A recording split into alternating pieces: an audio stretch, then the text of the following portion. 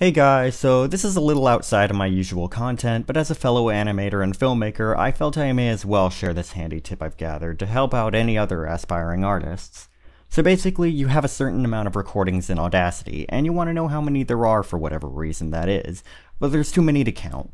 By default, I have found no function in the program that allows you to see the track count, but there is a super easy external solution to this problem.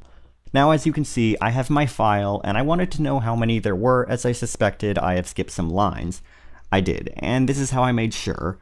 All you have to do is open that Audacity file in Google Chrome, and this method should work for you, assuming you haven't named any of your tracks. If not, then it's best you know how many pre-named files you've imported into the document and add it to the amount you'll find, but in most cases, I'm sure this prospect wouldn't be threatening. Anyway, just hit Control F and you'll get the word find.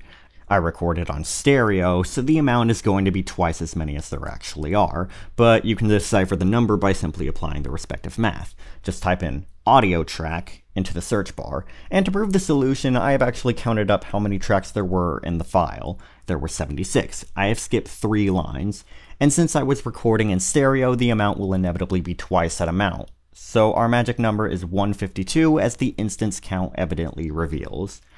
And I have tested this theory with other files. I have counted up how many tracks there were, and every time I have opened the files in Chrome, the word find has revealed twice the amount of imported files, and simply dividing by 2 would reveal how many recordings simply labeled audio track are in your document, though if you record in mono, that should be a different story.